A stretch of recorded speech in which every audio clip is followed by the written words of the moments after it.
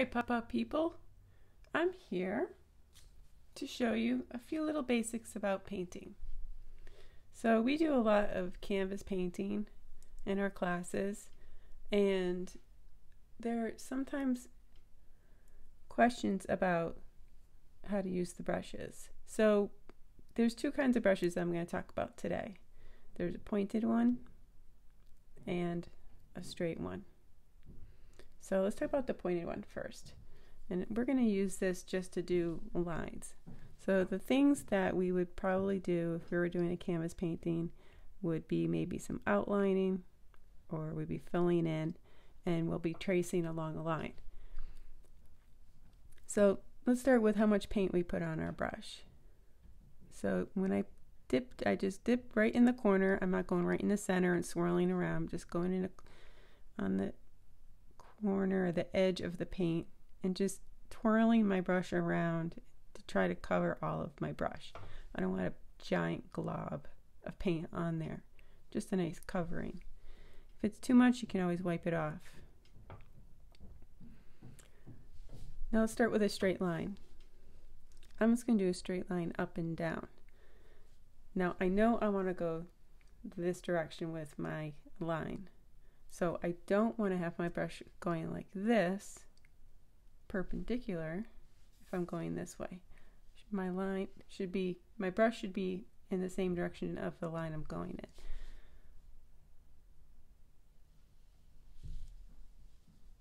in. And I'm pulling it.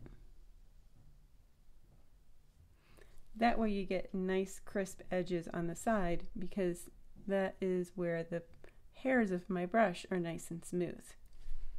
Just to show you, if I were to do it this way, it's not as even, because I'm going along this and there's really no edge on that side, so this side is really kind of bumpy. Alright, so I'm going back, I'm getting more paint. Now let's see about doing a curve. It's the same thing. If I want my curve is basically going in this direction, then you also want to have your brush in that direction. Now another thing I want you to notice is that I have this part of my hand, by my pinky, resting on the paper when I was doing this. That helps to keep the brush steady for you. If you hold it up in the air, you're more likely to be jiggling your hand around and you won't have as much control. I'm going to get a little more paint. Now let's try making a circle. If you want to do a circle, I do not recommend you just start in the middle and then start scribbling until you make your circle.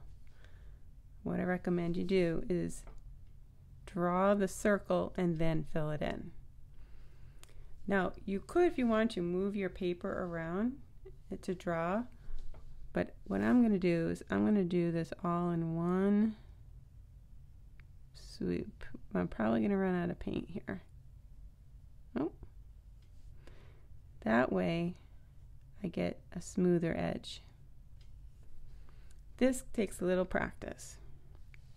So now I have the outline, then I fill it in. So if you're working on one of our canvas paintings and you need to fill in a space, I usually try to remind you guys to outline it and then fill it in, and you get nice crisper edges. Alright, so a few more things you can do with this kind of a brush is that you can do a thin line, a thick line, and you can do a line that is thick and thin together. So if I want to do thin, I'm not going to put hardly any pressure, just the tip of my brush. If I want a thick line, push down on it, and you get a nice thick line. I'm going to get a little more paint in my brush. And let me show you how to do a thick and a thin. So it was all about how much you're pushing down on your brush. So I'm going to start off thin, then I push down, and then I bring it up, and then push it down, and then bring it up. And then you get thick and thins. So this is a good brush for doing lines, curvy lines, getting into little areas, circles, things of natural form. This brush is good if we're going to be doing squares or we want to do things with sharp corners.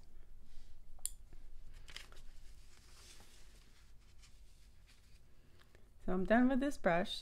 So what we're going to do is I'm going to clean it off. Always make sure your brush is nice and clean, and you don't want to let that paint to dry on there. So I'm just swirling around. Looks pretty clean. Take a little extra of that water off, and you want to give your hairbrush a nice sleek hairstyle and let it dry like this. And it's best if you can let it dry upward. Do not put it in a cup down this way because that will smush all of his little hairs on there. Right, so for this brush, same thing. I'm just going to go get some of my paint in the corner. Just enough to get it covered. So again, I'm going to pull my brush in the direction I want the line to go.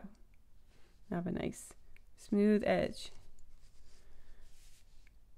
Now I have my brush. I changed the position of it because I want my line to go this way. So I start here, go here, and stop.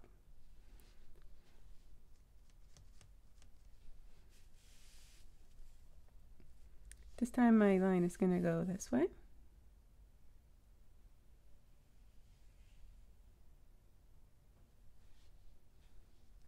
So you could do this shape with the other brush, but you want to get the same effect of these corners. This is just made made so that it works much better with doing this kind of a shape.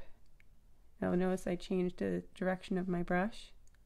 Start here and pull it across.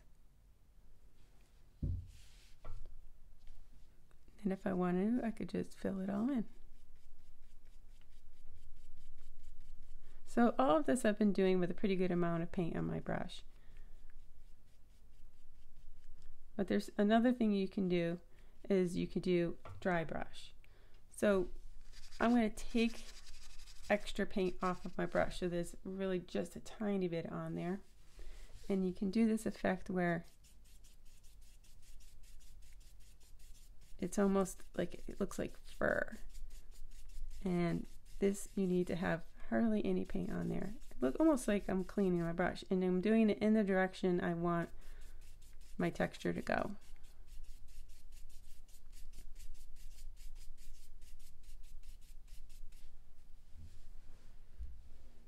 And this is called dry brush.